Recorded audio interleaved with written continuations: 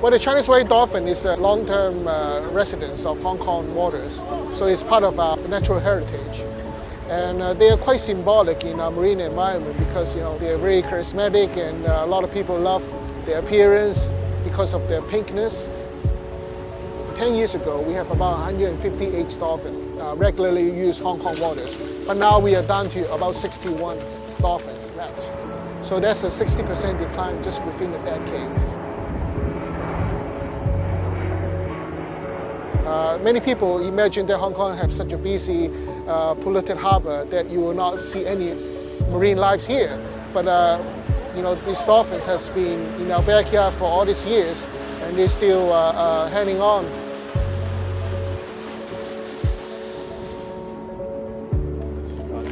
Back in the 90s, in the last century, there's original airport construction that results huge amount of habitat loss for the dolphin.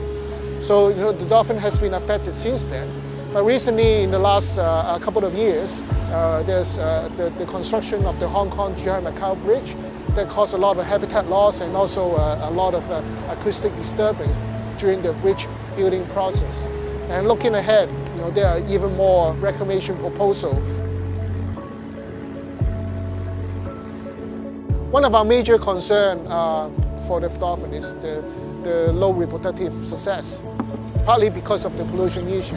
You know, when the dolphin give birth to the young, they need to nurse the milk, and usually they will pass on the toxic substance to the baby too.